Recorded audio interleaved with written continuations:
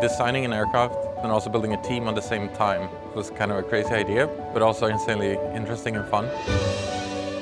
The part count on this thing is insane. Finding good ways to do this in-house has been key.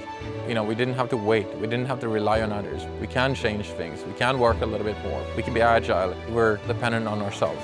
Do you have any idea of like when we're going to take off? Because I see they haven't put the propellers on yet. Is this a maintenance thing happening right now? It's been really important to have fun. I mean, if it's only a work, you're not going to get there. It needs to be more than a workplace. Without the team, we wouldn't be able to stand here where we are today.